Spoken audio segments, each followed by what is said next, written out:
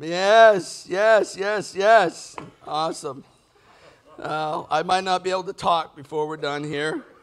Should have planned those songs a little better. Man, I'm excited to be here this morning. And we didn't have Saturday night this week, so I have a lot of pent-up energy, so just bear with me. I usually blow half of it out before I see y'all on Sunday morning, but we didn't do Saturday night. But just want to welcome you here again. Want to welcome those who are watching on Facebook Live with us now and whoever will watch in the future. And let me just start by asking you this, kind of an awkward question, but how many people in here just believe in God? Raise your hand. You believe in God, right? Right?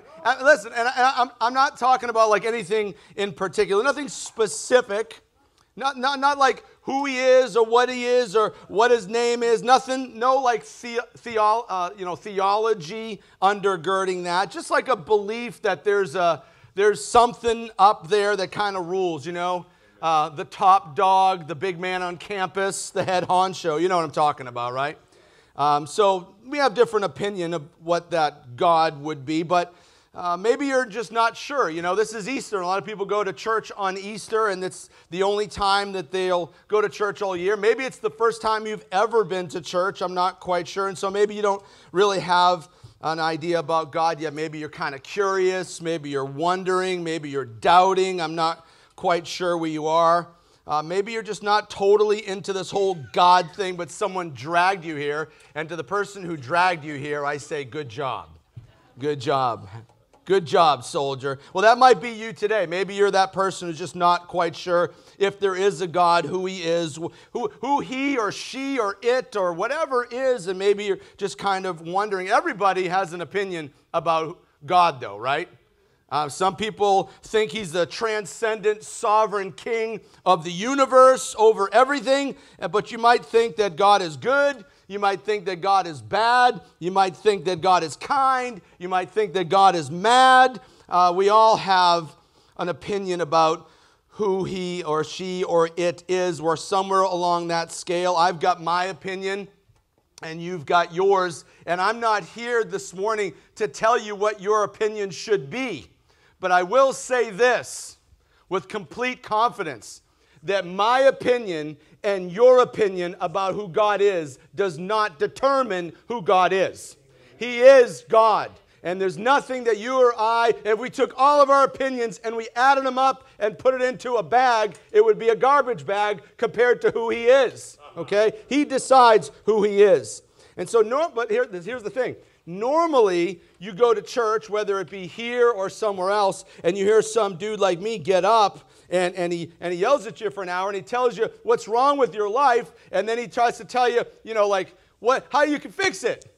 And here's the good thing about a train wreck like me. See, just because you're a pastor, it doesn't mean you got it all together. And if y'all come here, you know that, right? You weren't supposed to say amen. Supposed to let all these new people know that I have it all together, dude. No, I'm just kidding. But here's the nice thing about being a pastor, right? You don't have to have it all together. That's all you have to do is tell people about the one who has it all together. And then you're kind of off the hook, right? So it's kind of cool. So not everybody has it all together, not at all. Not everybody knows what's going on. Not everybody knows what to do. And I'm not the guy who's going to get up here today and tell you what you should do. Who likes being told what to do anyway? Show me your hands. Yeah, I kind of figured that, right? We're Americans. No one's going to tell us what to do. I'm not going to do that. I'm not going to tell you what to do. So why don't we all practice this together? Let's just practice. Let's inhale. Let's exhale. Pressure's off. No one's going to tell you what you should think, what you should do. I will say this, though, that God, whoever he or she or it is, does have a certain level of influence and impact upon you. Even as a passive recipient, even if you're not sure about who God is, or you're not totally into the whole God thing, you definitely are impacted by this God, whether you're into him or you're just a passive recipient. Your heart's beating, the sun goes up and down, the waves crash, babies are born. You had nothing to do with it, right? Everybody, no matter what your opinion is about him or it, is impacted by him or it in some way or another. Can we all agree to that? We can.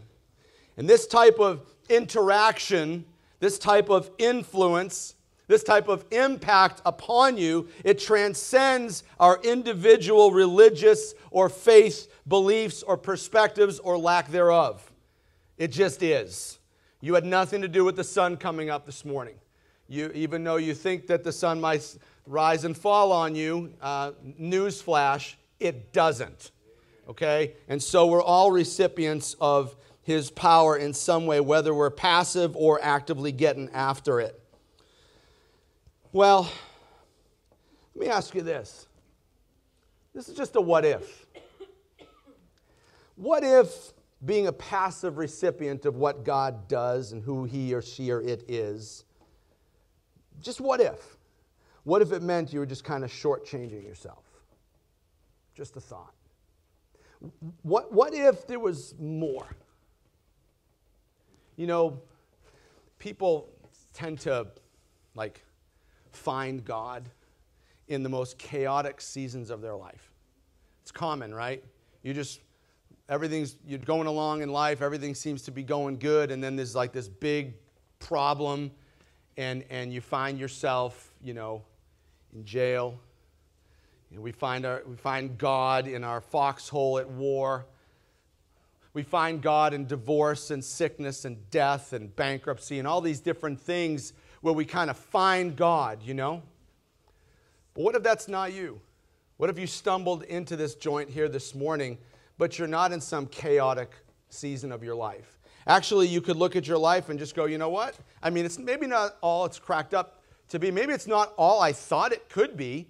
But if I look at my life, it's actually not that bad, right? Maybe it's not that bad. Maybe it's pretty good. But what if, and again, just a maybe, what if, even though your life was good, what if on the table there was an offer of a life that's totally unique to you? It's not the same as even the person that you're sitting next to, not to the same as the person you're married to, but just a life that was totally unique to you, that in some crazy way, I know that people think Christians are crazy, but in some crazy way, it far surpassed the life that you have right now, but in ways that you never experienced before. And see, that's kind of a tough sell. That what if is a tough sell, because with that what if, there's no details promised with it. There's some details okay, if you have the right thing with God, you get to go to heaven. I get all that.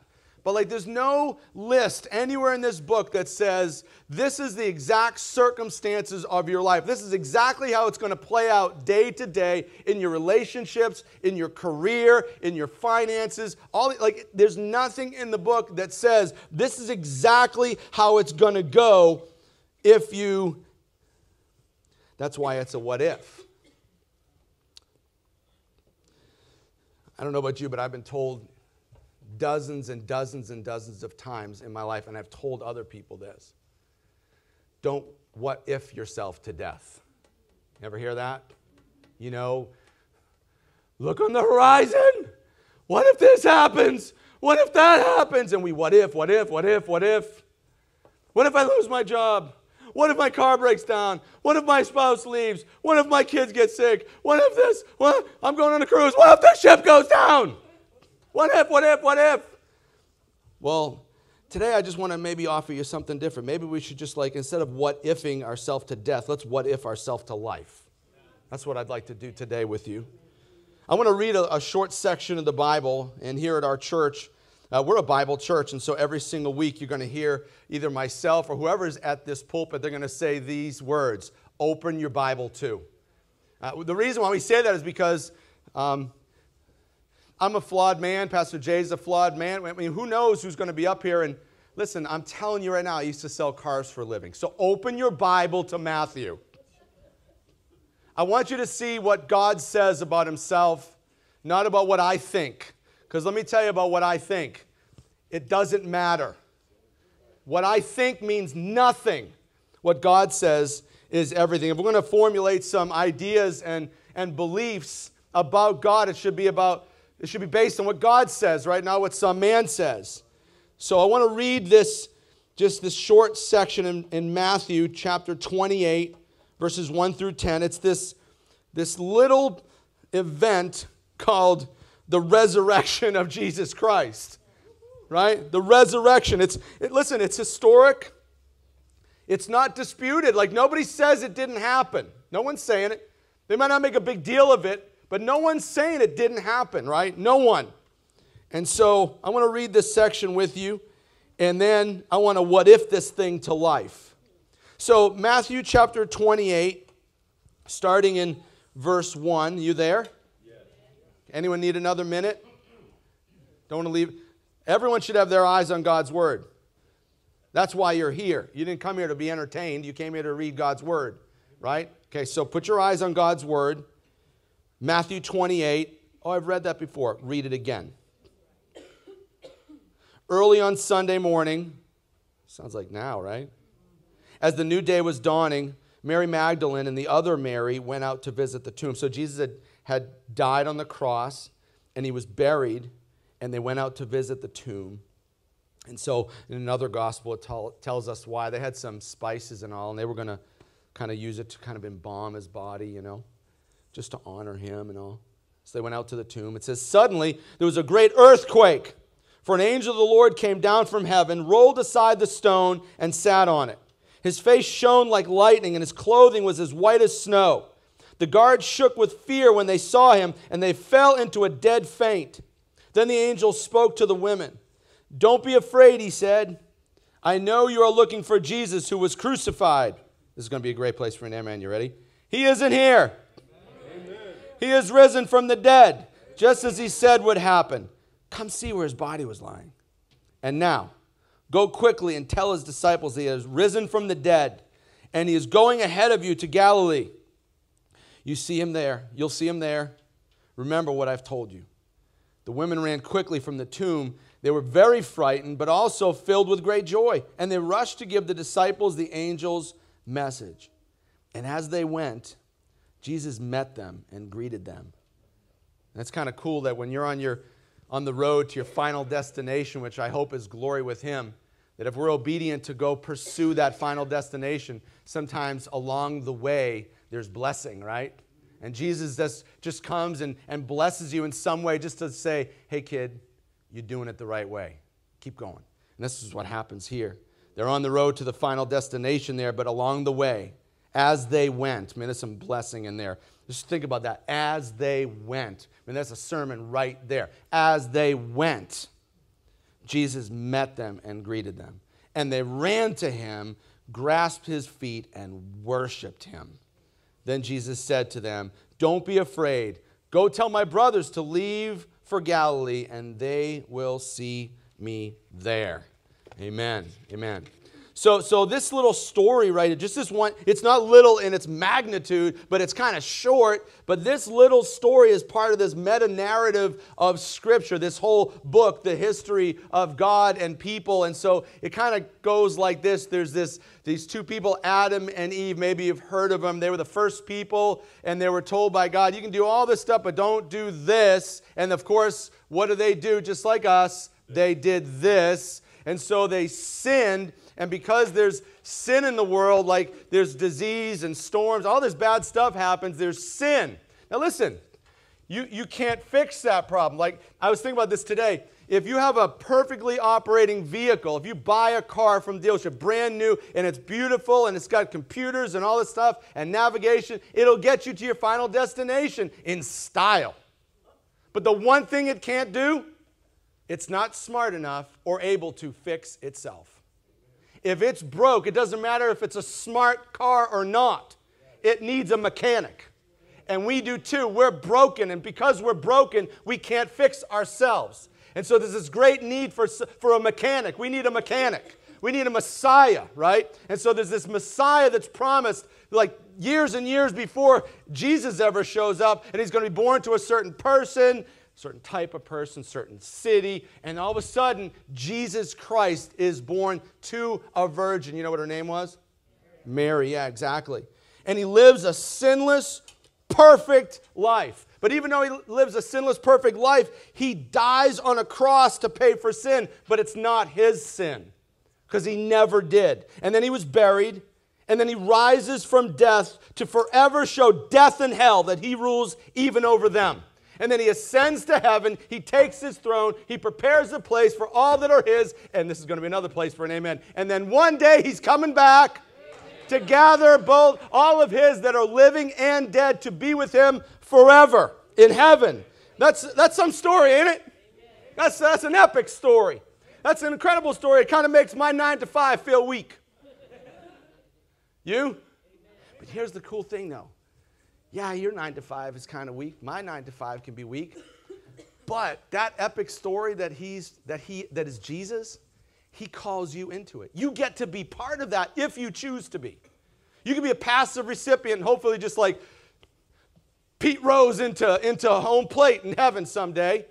Or you could choose, say, I can choose. Say it like you mean it.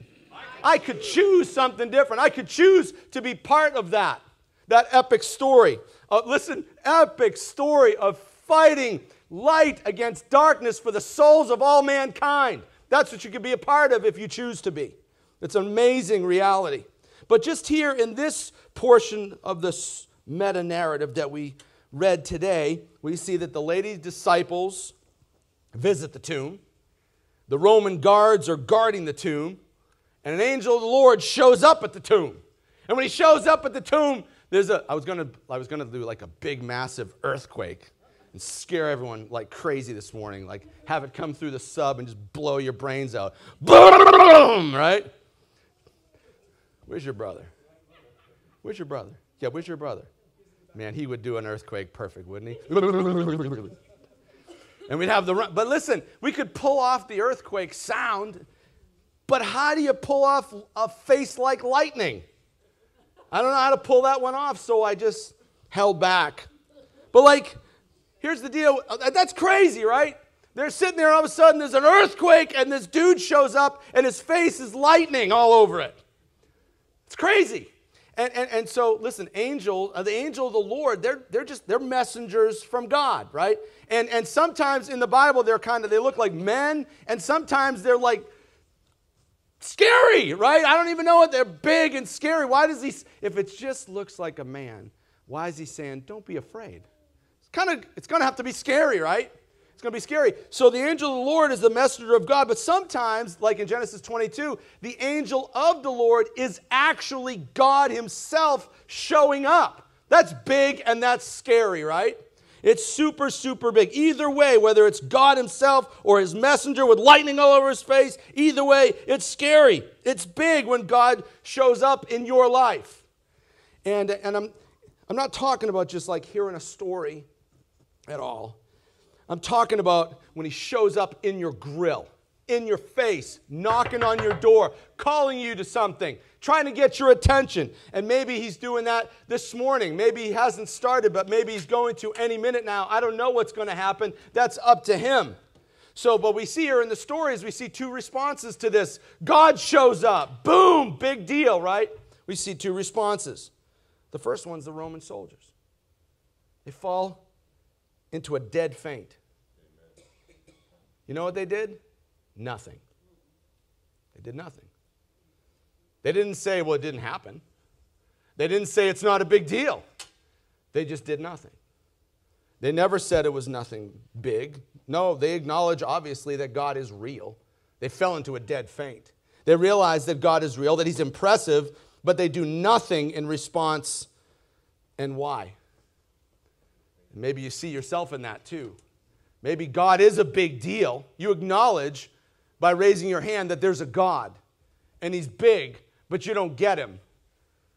But maybe you're like the Roman soldiers. He shows up in your life and you just do nothing. And why is it the day and you do nothing? It says it right there in the text. I'm not brilliant. They were scared. They were scared. They were scared. And isn't it like us? Maybe we choose to do nothing with God because we're scared of the unknown. We don't know what it's going to be like to follow him. And so we're just willing to settle for what we already have. And that's it. Maybe we're not willing to give up control of our life because, in our arrogance, I got to know some stuff about this dude before I let him tell me what to do.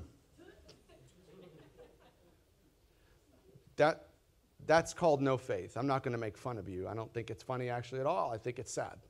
But it's no faith. And I can't give you faith. It's something God has to do with you. But that's just a show of no faith. But there's a second group of people there in this text.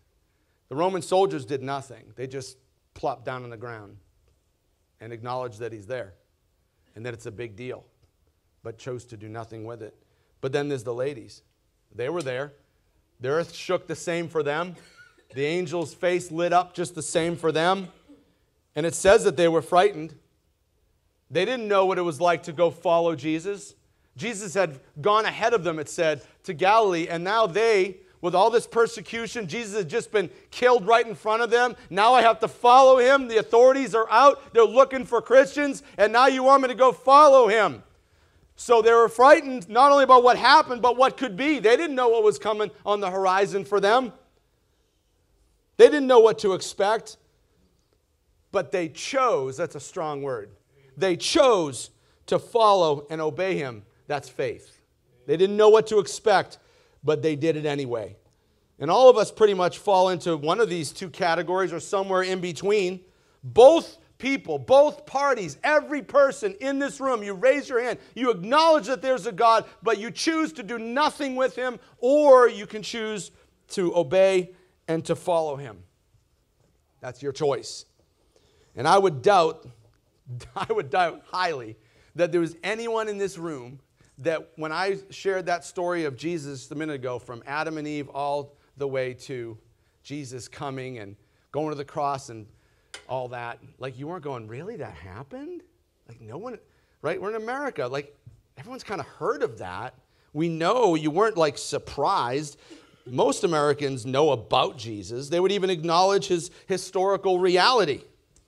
But an honest assessment of your life would absolutely indicate that you've chosen to do nothing about that reality. I'm not talking about changing your schedule around your favorite television show. I'm not talking about finding a career that pleases you.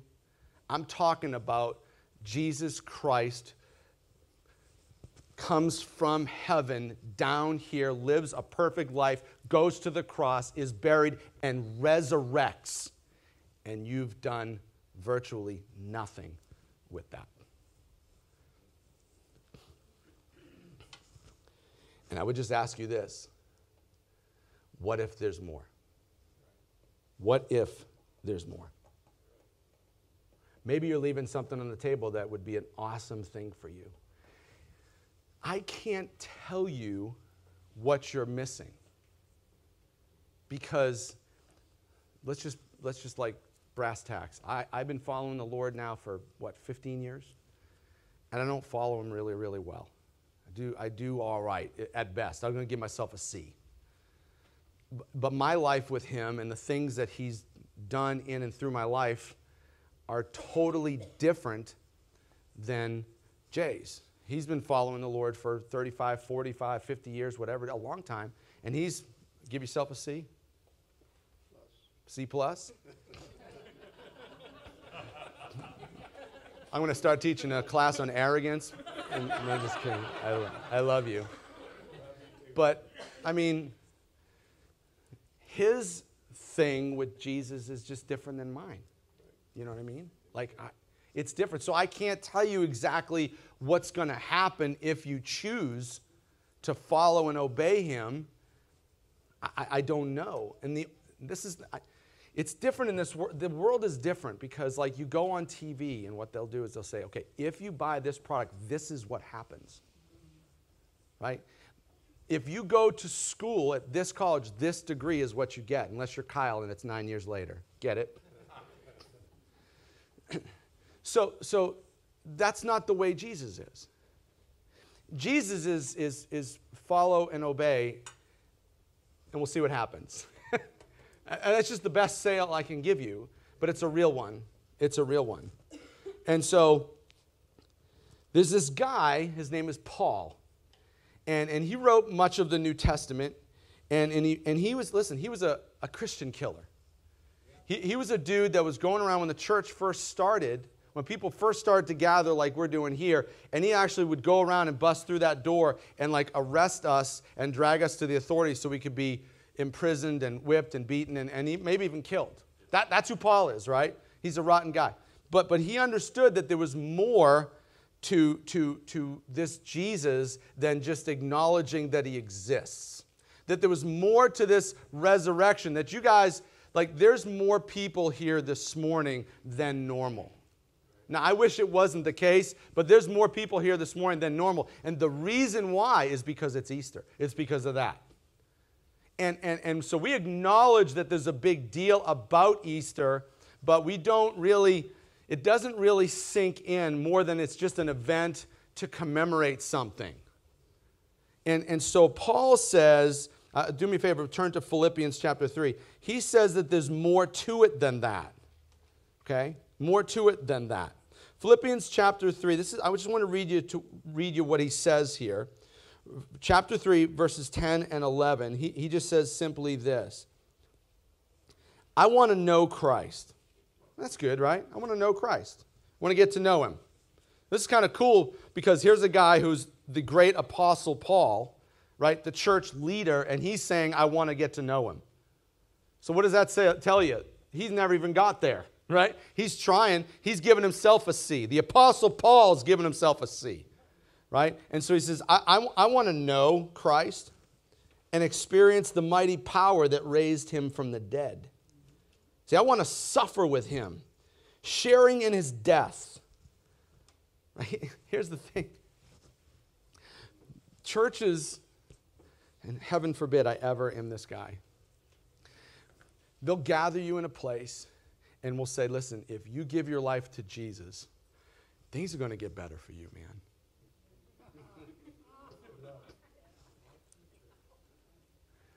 Listen to what Paul's saying here. I want to know Christ and I want to suffer with him. That's right. Like, I want to, now, listen, for those of us who have bent the knee to Jesus, has he blessed you in some ways?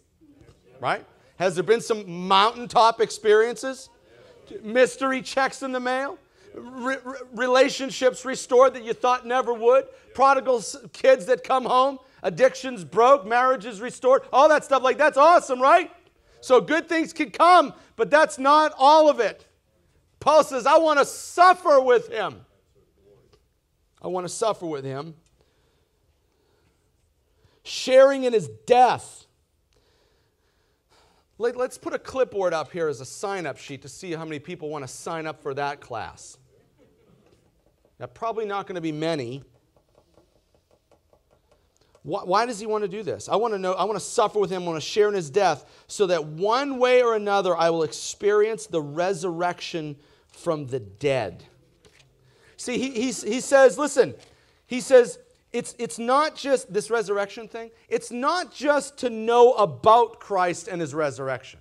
I mean, that's like practically everybody. Everybody knows all about it. Like I read the story a little bit ago, I told you, and no one's going, oh, I didn't know that he rose from the dead. Like everybody knows. So it's not about just knowing about Christ and his resurrection. Everyone knows that. It's not merely acknowledging that it happened. Most people would acknowledge that it happened. Some people just have no clue. And it's not even being in awe of it happening. And some people are in awe of that. Some people don't give a rip. But it's not about just knowing about the resurrection, not about acknowledging that it happened, not about being in awe of it. That's all part of it. But Paul says that the resurrection is something to experience. We're not here to just acknowledge that Christ rose from the dead and say, wow, that's awesome. That's great. But Paul says that there's more to it than that. It's not just what Jesus did. Now Jesus wants you to experience the power in this lifetime. See, he says it twice. Don't blow by it. Look what he says. He says, I want to know Christ and experience the mighty power that raised him from the dead. That's now. I want to experience it now. I want to get this thing now. I want to feel his power. I want to sense his presence, and I want to receive his provision now. because he's not dead. He's alive and he's there for me. I want that now. But he also says in the life to come. Because he goes on, I want to experience the resurrection from the dead. Someday, Jesus Christ is going to rip open the clouds and he's going to come down, and those who have fallen asleep in Christ will rise from the grave and they'll join him in the air and be with him forever. That's the resurrection of the dead. So he wants, listen, the resurrection is something for you to experience in this life right now. So what if there's something so amazing to be experienced by obeying Jesus and following Jesus, but you're like the Roman guards? You're afraid to do anything because you have no idea what that would look like to follow him. You've been told, you've been prayed for, and you know, and you still dig your heels in, and I will not do that. That's us. And so maybe because of that fear, you've done absolutely nothing with God past believing that he is. Maybe that's all you've done with him is, no offense, but come to church on Christmas and maybe Easter and the occasional grace before a meal. And I just wonder, just being honest with you, if God is all he is that a sufficient response? Is that all you got? So I want you to think about a couple of things. I want you to what if. I want you to think about all these things I'm going to share with you when you're considering experiencing something more. Okay? So consider this. Back in the book of Matthew, chapter 17, there's this awesome story. This is an amazing story, and what's happening here is Jesus and his followers, his disciples, he's just got a handful of dudes, and they go up on this mountain, and they're hanging out with him, and he's doing his Jesus thing, right? And they're sitting there listening to him, and all of a sudden, Elijah, one of the great prophets of the Jewish faith that was alive like 1,000 years before, like he shows up on the mountain with them.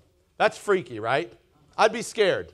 Right? So if that's not good enough, right? A couple minutes later, Moses shows up on the mountain. That was 1,400 years before, and he shows up on the mountain. So there's Moses, Elijah, and Jesus and his disciples, and they're hanging out, right? And as if that's not freaky enough, all of a sudden, God, this one that you guys all raised your hand, said you believe in, but you're not quite sure what to do with him, that God right there, speaking of his son, he looks at him and says, and they hear it from a cloud.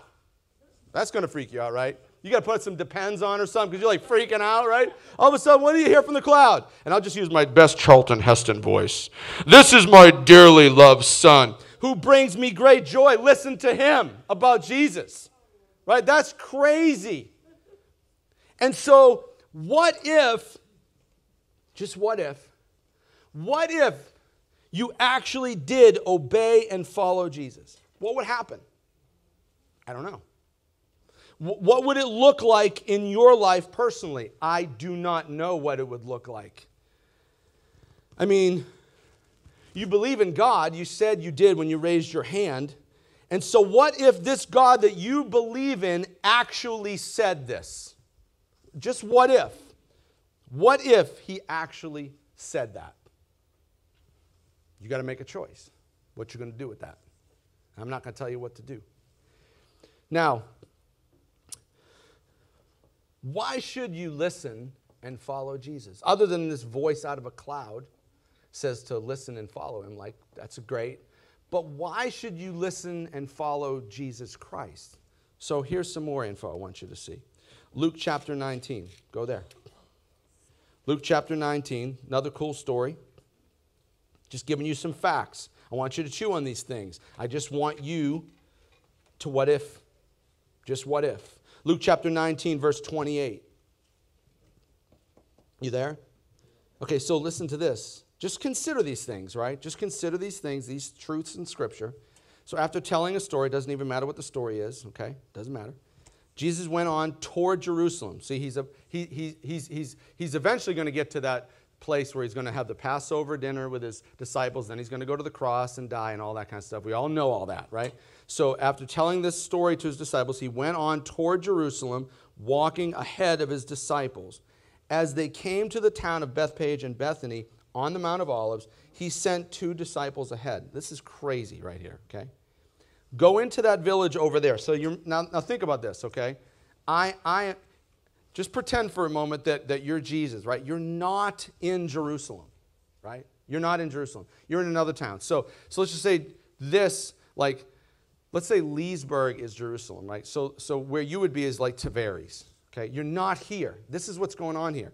And so Jesus stops in Tavares and says, listen, I want you guys to go to Leesburg, okay? Just so you can kind of understand what's going on here.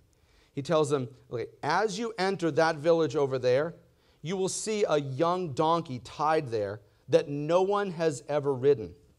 Untie it and bring it here.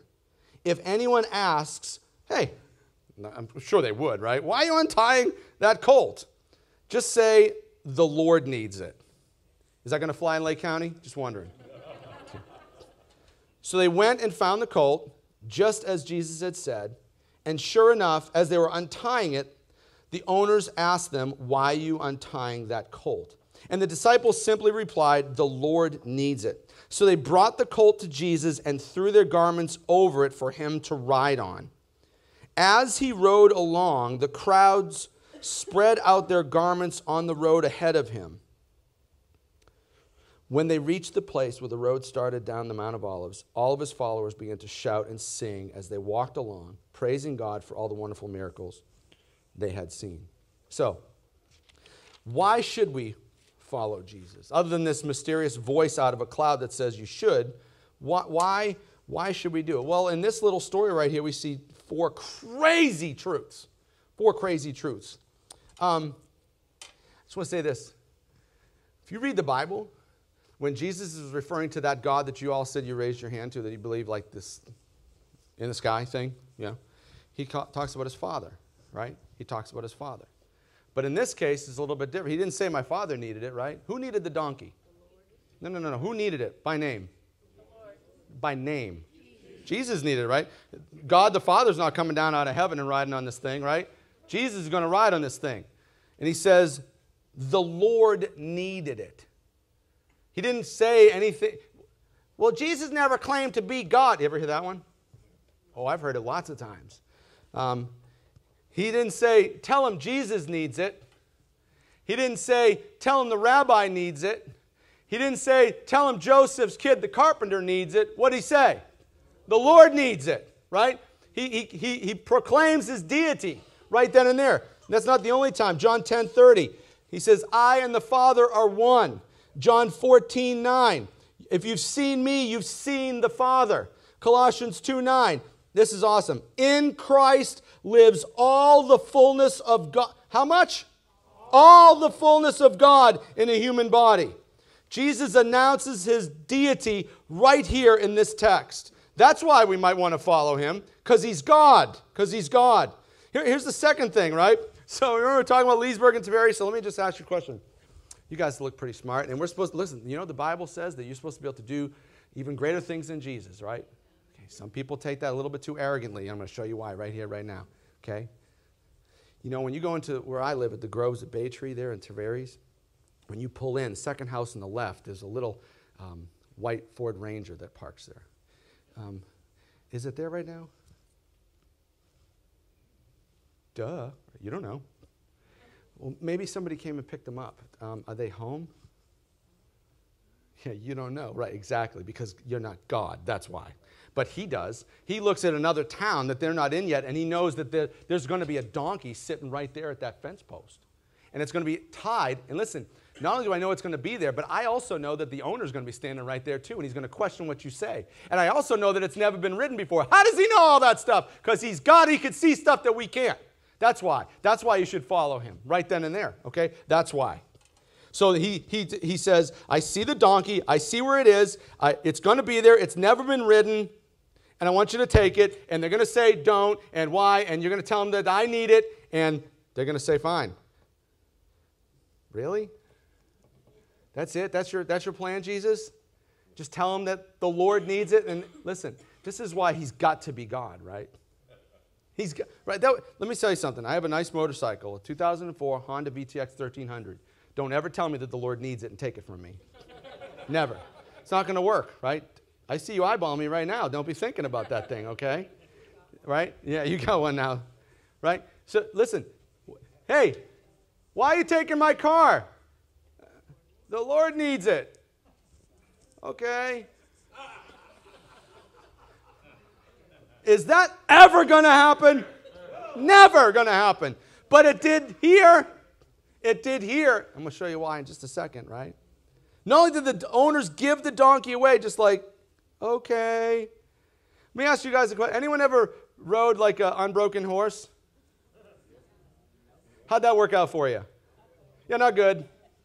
Right? Not good at all. I try to find some funny YouTube videos of people falling off unbroken animals, but there's way too much cussing in it for church, so I couldn't play it. Like, it's not going to work out good for you, right? But listen, Jesus rode an unbroken donkey, right? So listen, you know why the donkey was like, there's no way you're pulling this off, right? But why did they just throw like a jacket over the donkey and Jesus just goes, okay. And it just says, and he rode along.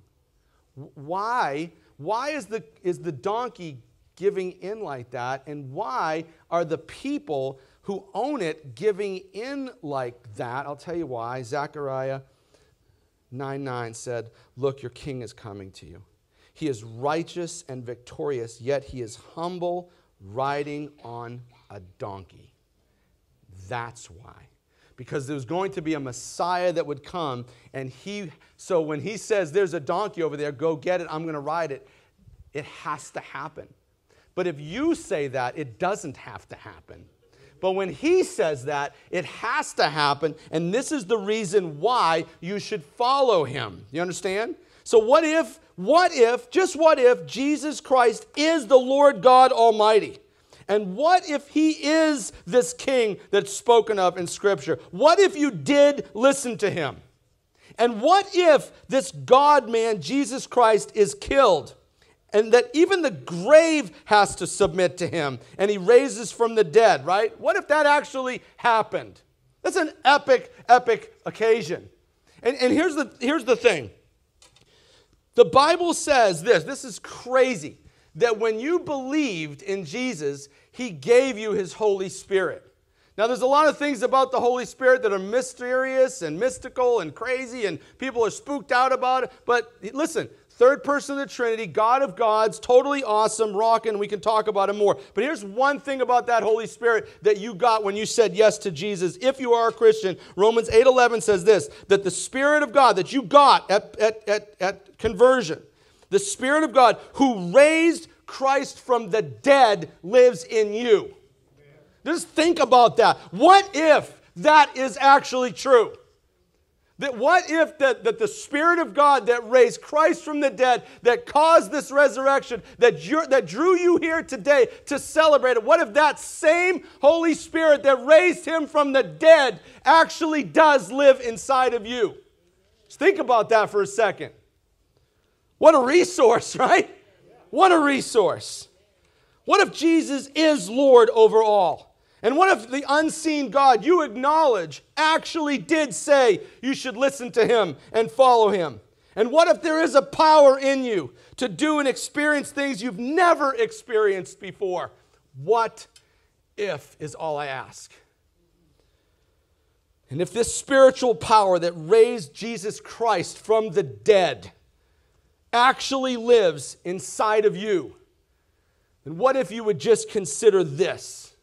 Galatians 5:16 says, so I say, let that Spirit guide your life. And verse 25, even more precise, let that Spirit guide every part of your life. And I just want to tell you right now, I just want to admit with you that that is a tough choice. That's hard. That is so super hard. But wasn't it hard for the ladies at the tomb? How many people in here think that if they follow Jesus by the letter, that they're going to get, in this country, going to get arrested or killed? Probably not. People might not like you. They might think you're a pig-headed, stubborn mule, closed-minded Christian. I say amen. But they're not going to put you in jail and kill you. But those ladies very well could have. And as we see in history, most of those early disciples, that's exactly what happened. Put in jail, tortured, and killed. So it's not easy to let him guide every part of your life, but you can choose. And what if you actually did follow God in every part of your life? What would that look like? There's only one way to find out. And I'm not wise enough, nor is anyone on this planet wise enough to tell you the exact details of what it would look like if you choose to follow the Spirit's guide in all areas of your life. What if you moved from He's big and He's real and He is God to He's my Lord, and I choose to listen to His voice, and I choose to spend time in His Word, and I choose to spend time in prayer. I choose to obey, and I choose to follow Him. What would that look like? What if God's ultimate desire for His greatest creation, which is you, isn't to simply acknowledge His being? Maybe that's just not enough. That's not the apex of anything. But it's usually the conclusion of most. Hebrews 11:6 says two things. Not only do you need to believe that He exists, but that He's a rewarder of those who earnestly seek Him. Don't you want to know what that would look like? Don't you want to know the rewards of the Creator of the universe? Who would like a gift from me today?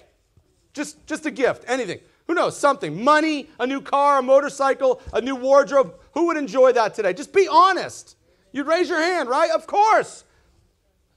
But what about the Creator of the universe? What if He wanted to reward you today? Why would you sell yourself short on that? I can't give you anything possibly within the same universe as awesome and glorious as what God could give you.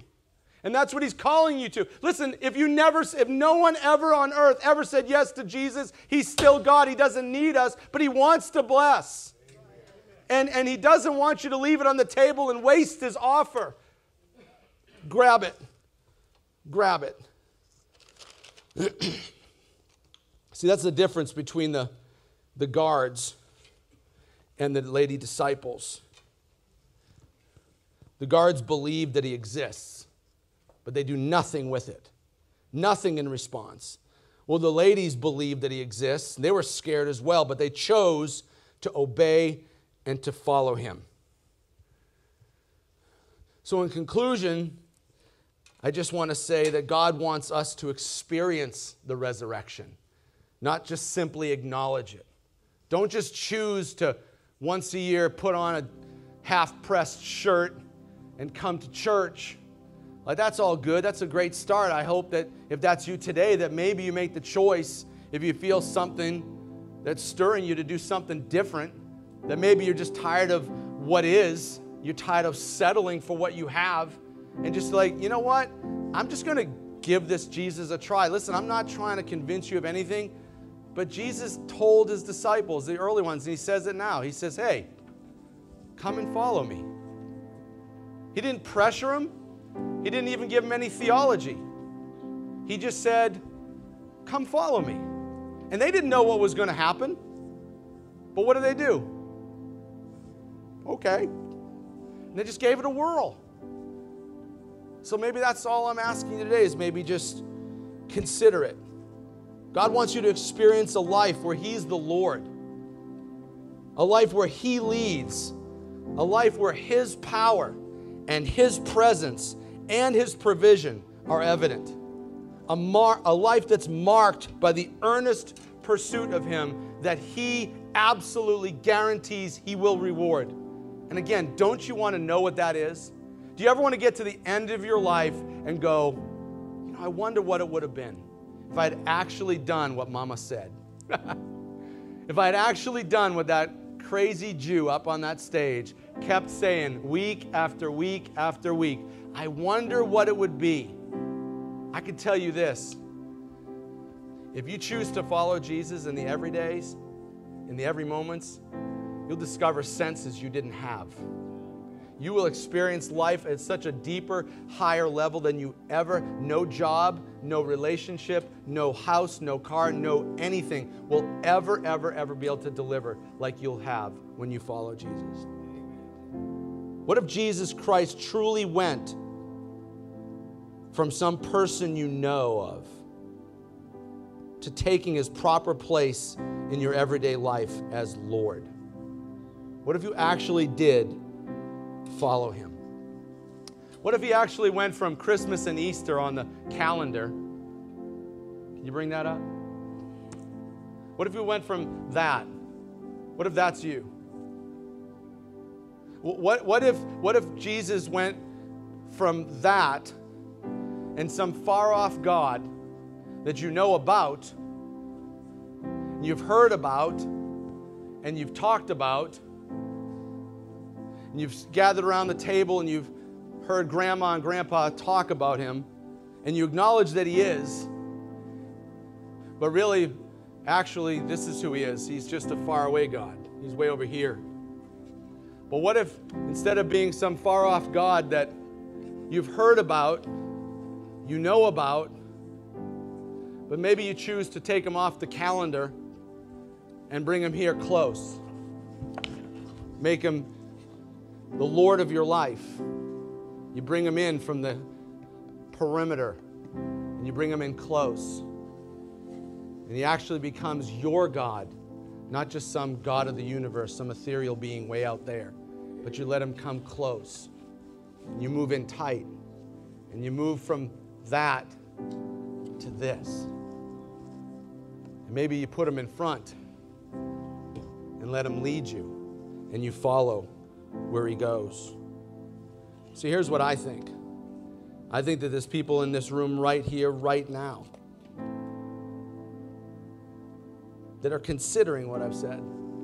You're thinking, well, maybe there's something to that. Maybe there is something better than what I have right now. What if I did make Jesus a bigger part of my everyday life than just acknowledging that he is? It might be better. And that might be you. I can tell you this, though.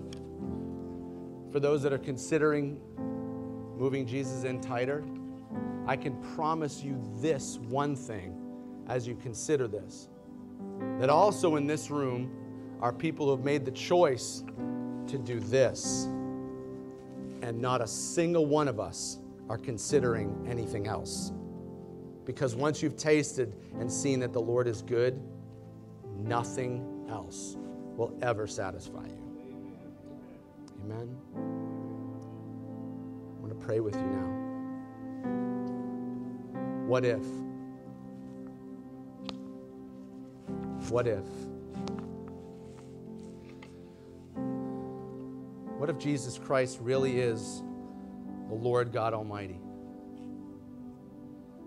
And what if this resurrection that brought you here today to church, either for the first time or in a long time, there was something special. But what if this resurrection is not just something Jesus did 2,000 years ago? But what if this resurrection is something that you could experience right here, right now? What if you decided to do as this unseen God that you believe in told you to do, and that is to follow, listen to his Son and follow him? And to let the Spirit that he gave you, when you said, yeah, I believe in Jesus, to actually let that Spirit guide your life. What if you did that? What would happen? I don't know what that is. But God, you have a plan and a purpose for every single person. Your word tells us that it's your desire that all people are saved and to come to an understanding of the truth. That's what you want.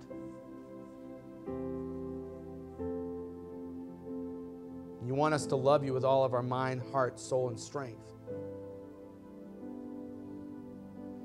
But if we look really at our life, it's not really the case. And so some of us may need to just repent and say, I'm sorry for that. It's not my best, God. You gave me your best. I gave you virtually nothing. But if you want to change that, if God is knocking on your door, if he's showing up here today, not just in a story, but you sense that he's calling you to something greater, and you're willing to take that risk as his disciples did, not knowing what's ahead of them, but trusting in the sovereign King of the universe. If you'd like to make that decision today, the warm, welcoming waters of baptism await you. And they would wrap their arms around you just like Jesus would. If you want to make that decision to no longer just believe that he exists, but that you actually want to follow him in the every moment of your life. And maybe there's people in this room right now that it's been years and you said yes to Jesus, but you've never actually followed him. You've never actually listened to the voice from the cloud that said, this is my dearly loved Son in whom I am well pleased. Listen to him. And truth be known, we haven't been listening. But if you want to make a decision today to venture into the deep waters of the unknown, but trust the ultimate life jacket, who is Jesus Christ, in those waters, you can make that choice right now and begin to experience the resurrection, the power that raised Christ from the dead that lives in you. If you'd like to make that decision right now to begin to follow Jesus, nobody's looking. You can just raise your hand. He sees. He knows. He loves. He welcomes. If you want to start that relationship even right now, you can say yes. Just put your hand up in the air and let him see it. Just say, I want that. I want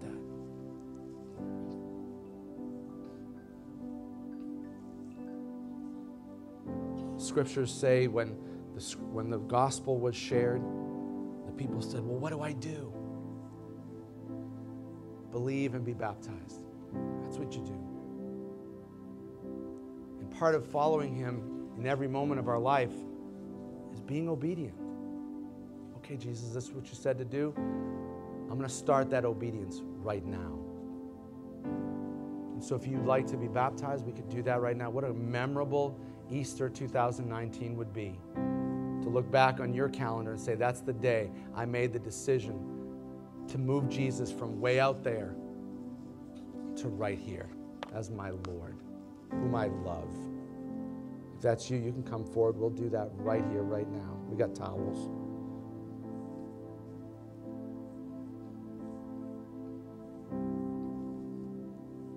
As you consider these things,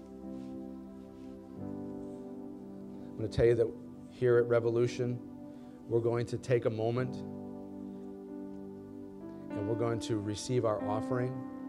If you're a guest here this morning, your presence is your offering, and we so much appreciate it. And I know even if this is the one time a year you come or the only time you've ever come, that's an offering to God that I know he loves, that you would come and just listen to him. So we're going to take a few moments and we're going to pray. We don't just tithe here, strip off $10 out of our pocket or whatever's in there. No, the Bible says we're supposed to pray about everything. So that's what we do at our church. So if you just give us a moment to do that, we're going to ask the Lord to lead us in the way that we should give. We're investing into people. We're investing into the kingdom because we want other people to experience the resurrection power that many of us have experienced in our life. And that's what we're investing in, so others can experience it the same. So, Father, I just pray that you'd lead us in the way that we should give. Lead us in the way we should partner with you in advancing the good news of your Son, his death, burial, and resurrection that gives life. How should we partner with you in that, Lord? Meaningful investment. That's what we want, Lord. So speak to us, please. We're listening. Men will come through the room in just a moment, and you can give according to the way you're led. There's boxes on the back walls. You can give according to the way you're led. They call him Jesus.